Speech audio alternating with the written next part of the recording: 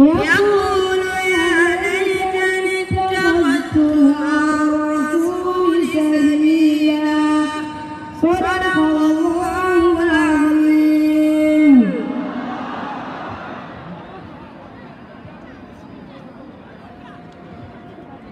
أعوذ بالله من الشيطان الرجيم.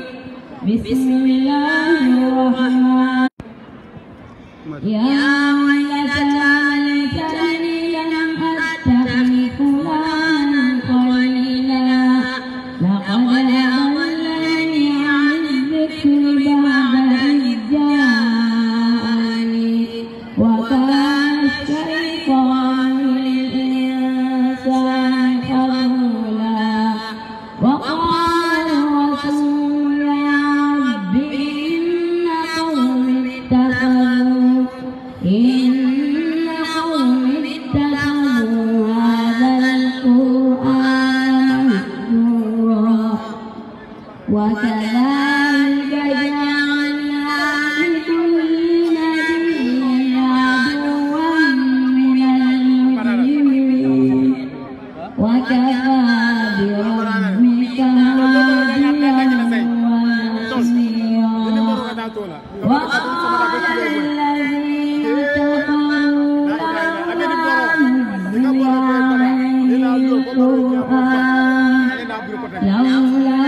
نزل عليه القرآن جملة واحدة كذلك لنثبت به فؤادك ورتلناه ترتيلا ولا يأتونك بمثل إلا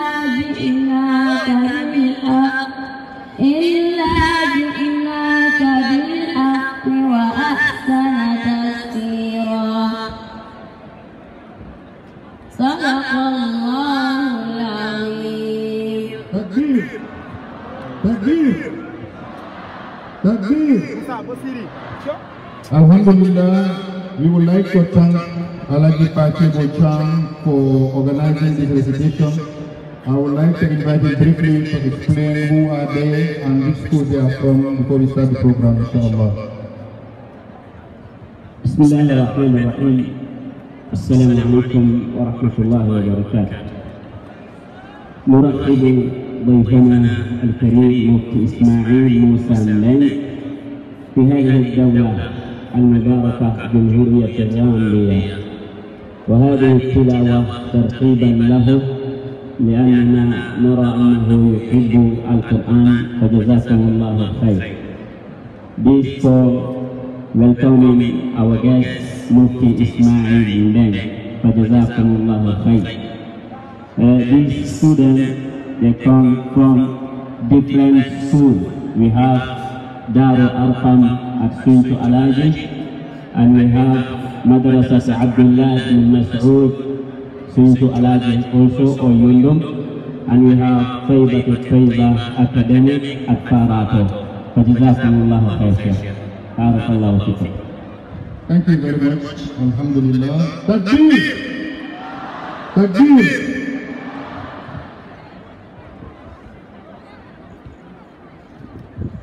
We would like to thank Alaji Pachibo Chang for the extraordinary work. Alhamdulillah.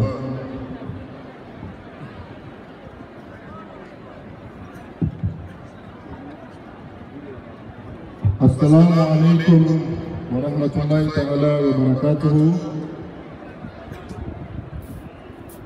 Distinguished invited people here present, I would like to just recognize all the venerable leaders and also His Excellency Dembo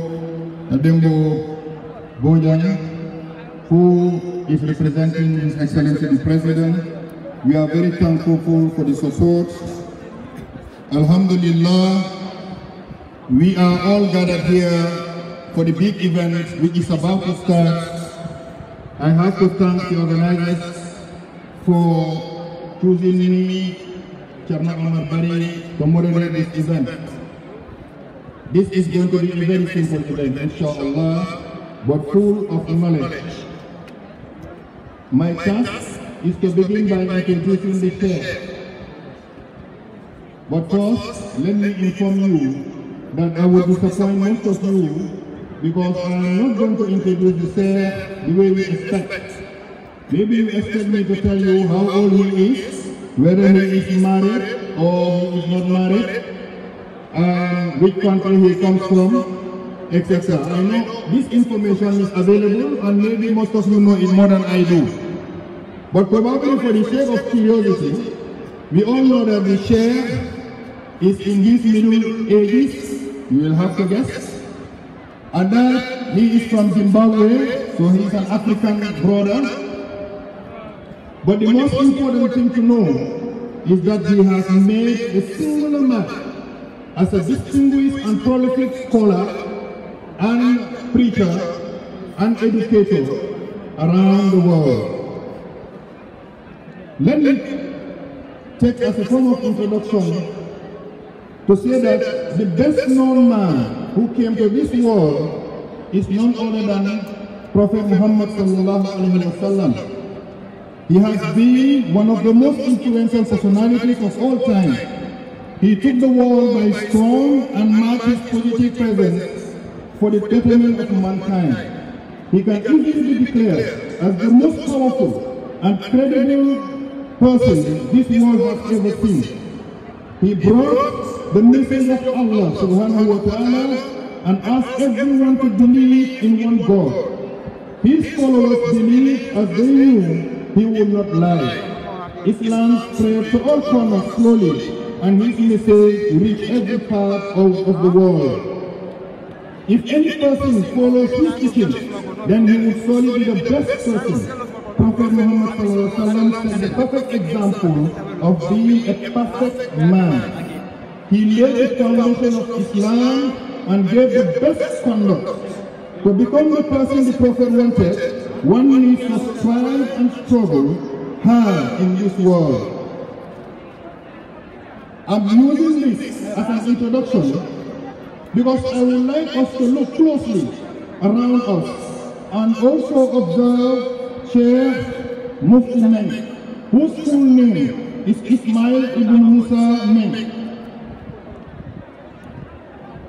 He is extremely handsome, I think we will not quarrel over that. With clear features, his face is likable and registers easily in one's memory. He is neither tall nor short, and he dresses modestly with preference to white. He has a beard as black as ebony and a spotless skin. His teeth are white, and so are his large eyes. So you're wondering what I'm driving at. With time and having appeared in so many prestigious organized gatherings, he has gathered an aura of spirituality around him which is unique among the blessed in Islam. To just share a testimony, somebody told me that when they arrived at the airport, everyone curious to see this man in person. When he alighted from the plane and got into this car,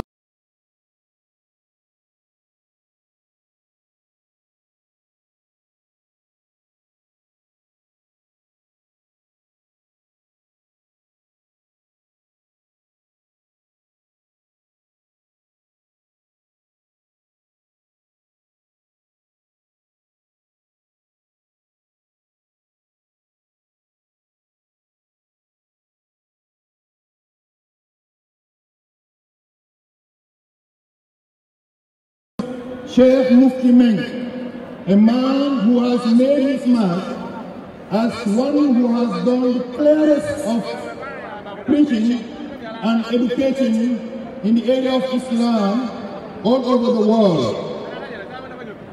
Ya Sheikh, you are most welcome in the Gambia. It is now my pleasure without delay to give him the mic and allow him now to submit his message that we all are aware of, which is around the topic respecting differences. Sheikh.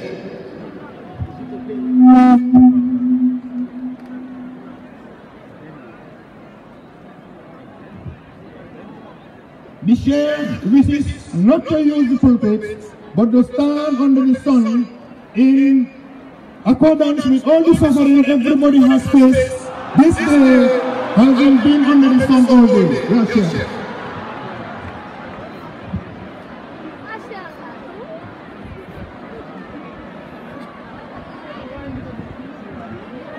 السلام عليكم ورحمة الله وبركاته.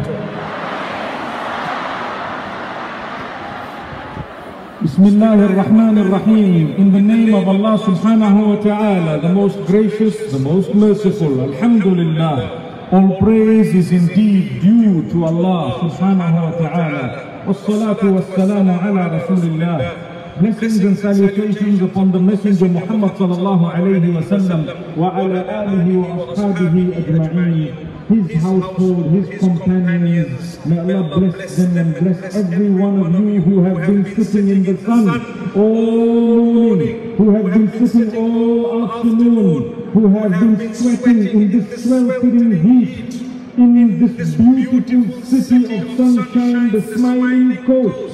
Here, this beautiful place where I am forced to show you my teeth, because it is a smiling coast, mashallah, tabarakallah. May Allah bless you and grant you good looks, and accept the fact that you have been sitting in this heat. Wallahi, it is easy for me to go into my area of comfort, but I would like to taste a little bit of what you have tasted all day, just for 1 hour. May Allah subhanahu wa ta'ala forgive us all. Please, can you excuse me and forgive me and my team for having kept you so long here waiting. May Allah subhanahu wa ta'ala write it in the book of your good deeds and make us all from those who earn Jannatul Firdaus. Ameen. I want to start off thereafter by saying, my brothers and sisters, when the introduction was being made of who I am, I was about to get up and tell the Sheikh, the brother, enough is enough. There is no point in praising a human being. There is no point in saying things that will just make the head go a little bit larger and bigger, and perhaps make a person's heart contaminated with some form of pride. We don't need that. Praise belongs to Allah and Allah alone. Allahu Akbar. We are here in our great numbers because of the Quran, because of the Sunnah, because of Islam, because of a good message, in order to be moved by the message of Allah and His Messenger. If I, in my life, did not speak about Qala Allahu wa Qala Rasuluh, you would not know me today. But the power is the power of the message, the power of the Quran, the word of Allah. The power of the words of the Messenger sallallahu alayhi wa sallam in his hadith. So let us glorify Allah and let us send blessings and salutations upon Muhammad sallallahu alayhi wa sallam. Allahumma salli ala Sayyidina Muhammad wa ala ali Sayyidina Muhammadin wa barik wa sallam. The topic today we have is respecting differences. And I'd like to get straight into this topic because my brothers, my sisters, when we were born, it was Allah who created us. But it is He who chose parents who would be the means of us coming onto this earth. He would be, oh, my father, my mother, they are parents Allah has chosen. I have not chosen. And we all know that we are taught something beautiful in the Quran.